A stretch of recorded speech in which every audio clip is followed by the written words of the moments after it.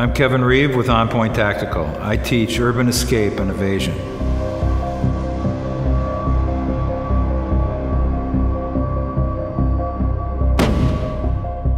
The key to escaping duct tape starts with the presentation. What you're going to do is present with your elbows close together or reasonably close together so that the duct tape is very tight around your wrists and hands.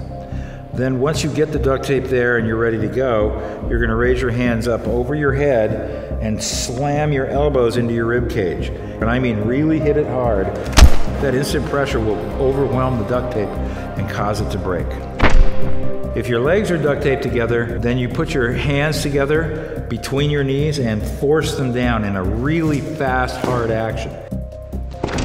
And that forces your legs apart and tears the duct tape just like you did with your hands.